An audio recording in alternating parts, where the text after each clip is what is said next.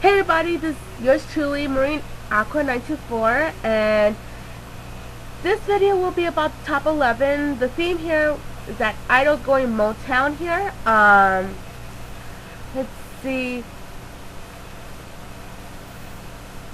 When I heard they're doing Motown, I'm like, wow, this is gonna be real good, and I hope that everyone chose the right songs here. So, first was Casey. He sang "Heard from the Grapevine" from Marvin Gaye.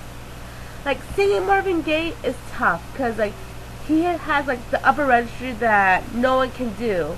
And "Heard It from the Grapevine" is one of my most favorite songs from him. And the way that, that Casey did his hair was kind of cool. And for his performance, like, so far he's doing it pretty good in good harmony, though. The pitches were good, but he was a little bit off here, but it was not that bad. So far, it was an okay performance. Steven mentioned that Casey's the perfect entertainer here. Like, he's like a recipe here, like perfect pitch and an out of control ego. I'm like, alright. And for both JLo and Randy, that he's an original artist here, because there could be no one like him, and I agree on that. But like, I wish his performances would be a whole lot better. So like, I thought it was an okay performance. Next was Thea. She sang "Heatwave" from Martha and the Vandellas. I loved her outfit. Like, the vocals were amazing from Thea. This is an improvement from the from the top 12 performances. Again, I thought it was a pretty cute and an amazing performance.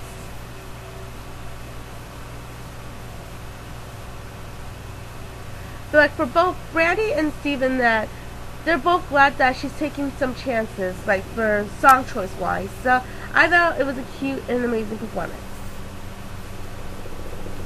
Next was Jacob. He sang "You're All I Need to Get By" from Marvin Gaye and Tammy Terrell. I thought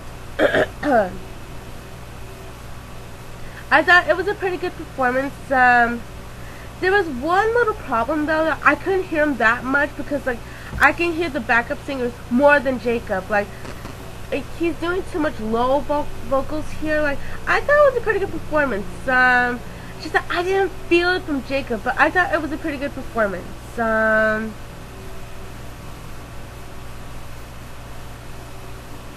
Like, the judges liked it though, and I like the fact that Randy mentioned, like, what was wrong from that performance? Absolutely nothing. He loved it. Next was Lauren. She sang "You Keep Me Hanging On" from the Supremes. Like, her dress was so pretty.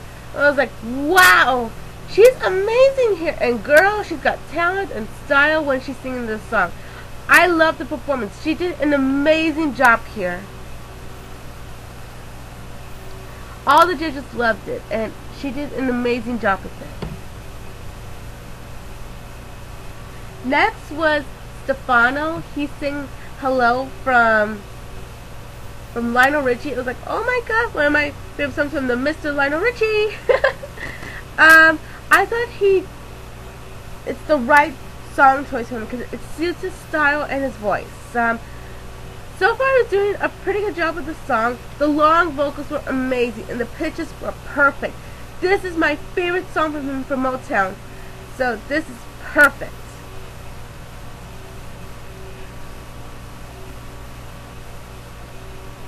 Let's see, for both from all the judges, they were mixed about it. JLo mentioned that the vocals were fine, but she wants to feel Stefano's heart from breaking when he sings. Like, Randy mentioned it was a lack of emotion, and Steven mentioned that the song was too big though, but I thought it was the best performance from him. I liked it. Next was Haley. She sang "You Really Got a Hold on Me" from Smokey Robinson and the Miracles. Again, one of my favorite songs from Smokey Robinson. I feel like the contestants are doing a lot of my favorite songs here. And Haley looked hot. And this is one hot performance of her. The vocals were amazing. The pitches were amazing from her. This was the best performance from her, and one of my favorite from her. I loved it. All the judges loved it, and it was perfect. Next was Scotty. He sang For Once in My Life from Stevie Wonder. It was an okay from Scotty. The vocals were good. The pitches were pretty good as well. Just didn't feel excited for me, so I just thought it was pretty good. And Randy mentioned that it wasn't his strong performance, and I agree. He needs to do a bit more better. So yeah, I thought it was pretty good. Next was Pia. She sang All in Love is Fair from Stevie Wonder. She looks so beautiful. Again, she delivers an amazing performance. Vocals and pitches were amazing from her. She's a star for Idol. I love her. But one thing that I like to see her do is doing different genres other than ballads. So again, it was the most beautiful performance.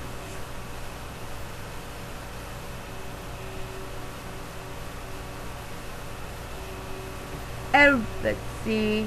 Stevie mentioned that she's the closest star in this American Idol universe, and I agree. Because she's got style, the voice, no one can be like her.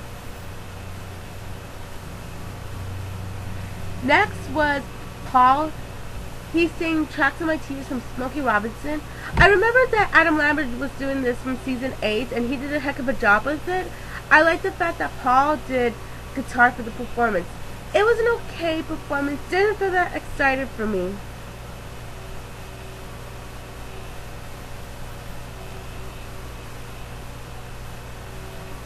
Next was Naima. She sang Dancing in the Street from Martha and the Vandellas. I love her outfit. The vocals were amazing from her. This is a lot better from her top 12 performance. And the dance movement that she did, oh my god, I loved it. I love how she does it. She did a great job with this performance. I'm proud of her. That Steven mentioned that she has the whole package deal, and for the first time ever, JLo mentioned that it gave her goosebumps of that night. And Randy mentioned that Naima finally showed up. This is one great performance from Naima. Great job. Last but not least was James. He sang Living in the City from Stevie Wonder. I love that song from Stevie Wonder. This is a good choice from James. I love the performance. Not my favorite though, but I liked it.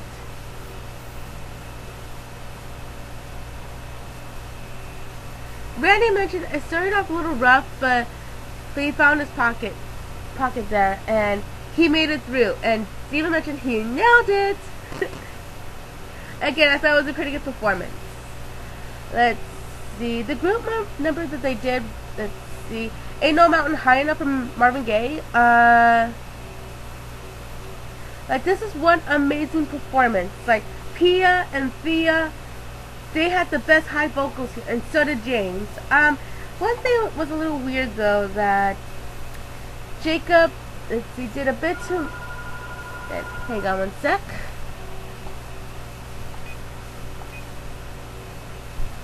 And sorry about that. And as I was saying, that when it was getting towards the end of the song, Jacob did a high vocal, which I didn't like it at all. So yeah, I thought it was a pretty good group number. And let's see. And Stevie Wonder did an amazing performance of Signed, Sealed, Delivered, I'm Yours. And I was like, wow, that took me by surprise. He always does a great performance. They gave a shout out to Steven Tyler, and also that night was his birthday, and he sang Happy Birthday. It gave, let's see, the top 11 presented a portrait of him and also a giant birthday cake. I was like, wow, that was amazing. I was like, woo! And let's see. Oh yeah, and when Ryan called out James and Paul, let's see. And they mentioned that James was like a big fan of wrestling here.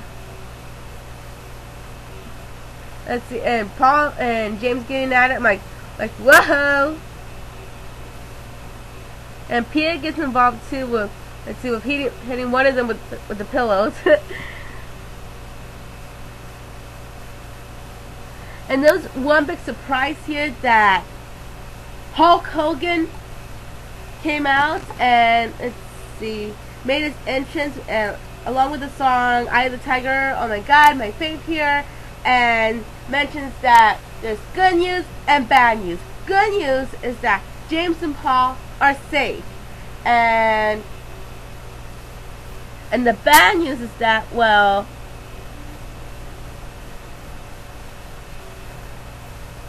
Ryan getting punched in the face from the Hulk. That was one crazy moment. I was like, wow. Alright, intense here, but it was kind of cool.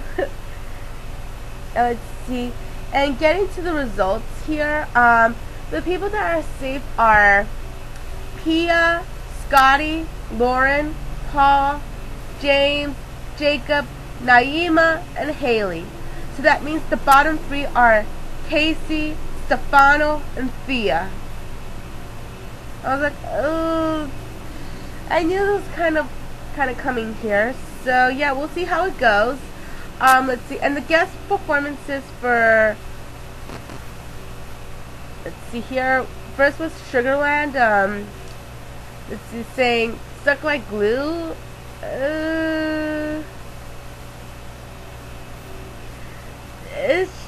It felt kind of iffy for me.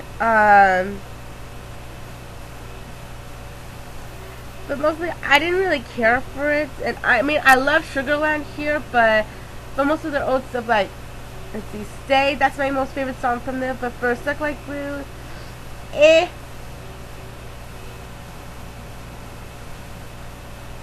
Let's see, next was Jennifer Hudson singing "Where You At." Like, okay, I thought it was I liked the song though. It was, oh my god, it was so cool. I liked it. Let's see, and talking about the bottom three here, let's see, one of them is safe, and that person is Thea. I was like, yes, she's in. Let's see, now it's down between Stefano and Casey. And who would that be? The person that is in danger is Casey. So that means Stefano, he's safe. So that means that the idol, that the judges still have her safe, and Casey singing "I Don't Need a Doctor." Like, at first it was kind of fun, but which is really crazy though, that Randy stopped the band and from Casey from singing. Because, want to know what this means, guys?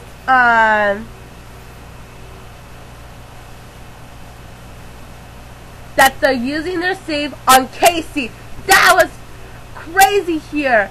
And he was like, Casey was shocked here, and he was having little stomach issues, like he was about to throw up here, and he looked like he was about to faint here.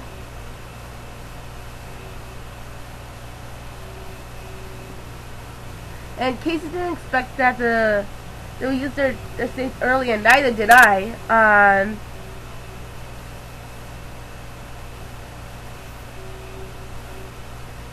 And let's see, it was kind of funny though that Jayla mentioned to stop from the antics and the growling here.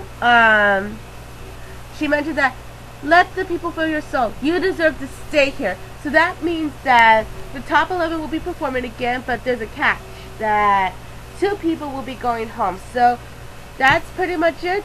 So that was one crazy night here. So this is Marina Aqua 924. So see ya.